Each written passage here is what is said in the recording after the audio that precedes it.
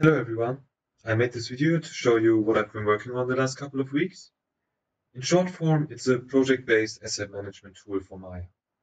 It will help teams to organize their asset creation workflow and make sure every artist delivers the same output within the same directory. Because every 3D project requires a different amount of assets to be prepared and then layouted to create a shot. So let's set a new Maya workspace. I've already done it. I'm working here in my workspace. And let's create a new text, a new asset. So here in my development tab, I have three icons: create, edit, export, and import. If I press create, I can add an asset to my list inside of my working directory. Let's say we want to add our mushroom. It's our hero mushroom. And now we can give some infos to the layout artist. When he imports it, he knows exactly what kind of asset he's importing in a scene. So it's a white mushroom.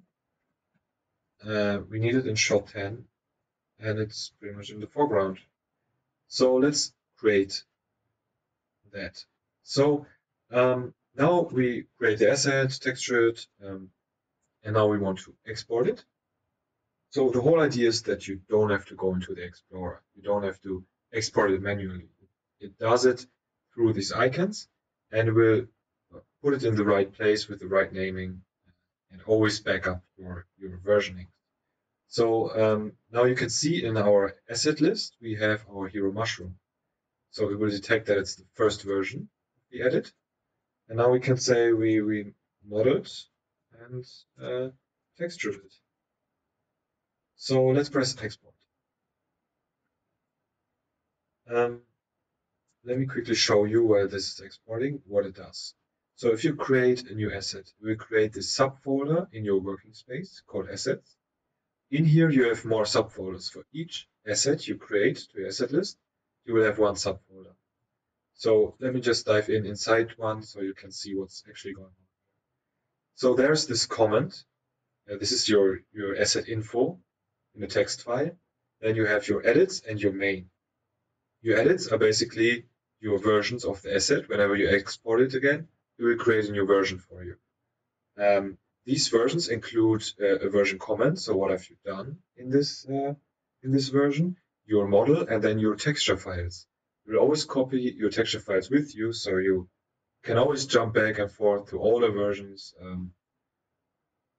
Yeah, right. So and then the last version always equals the main version in here, because this version is what the layout artist is actually referencing in his scene, right? So the last last edit is always overriding the main file.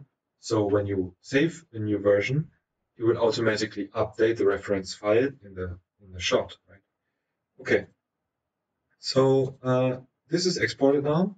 So I will just quickly save this edit scene and create a blank new scene. So I'm now in the layout artist perspective. Let's, instead of going to the Explorer, let's just go to import and see in our active working space, we have multiple assets. Here's the list of assets. And let's, for example, choose our hero mushroom. We can see, oh yeah, it's for shot 10. It's our white mushroom. Perfect. Let's reference it. And maybe quickly just populate the scene. So we have a hero apple. What else do we got? A pear, maybe a background egg, and bread. So very quickly you have all your assets and always the main asset in your scene, and you can start layouting. All right, so maybe that's what we want. Let's just save the scene. It's our shot 10. And now, of course, the client is not happy how the pear looks.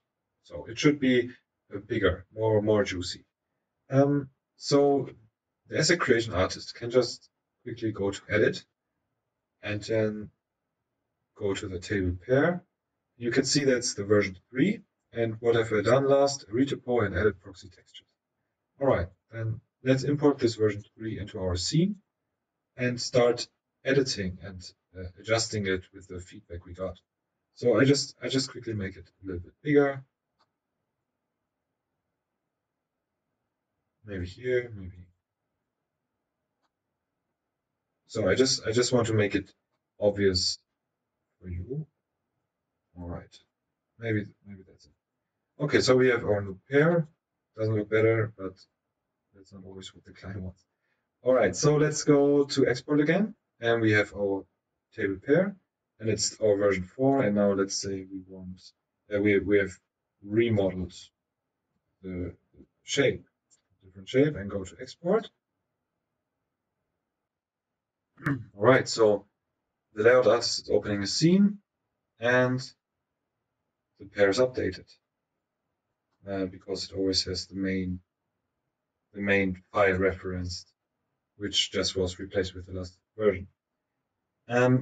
So the idea behind this is just to work organized so that every asset creator creates in the same directory with the same naming and always have this versioning, so we can always go back to an older version. This also enables you to maybe export your main assets later on. So we got, for each asset, we got our main asset right here, very organized, and we can then copy those into an external library, maybe for another use for another project or anything like this. But it will generate, because it will always copy the texture files for each version.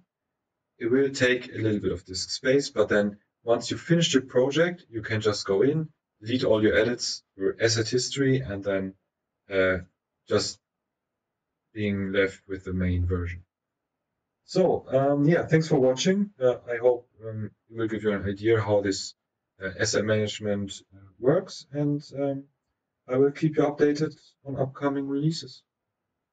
Thanks, bye.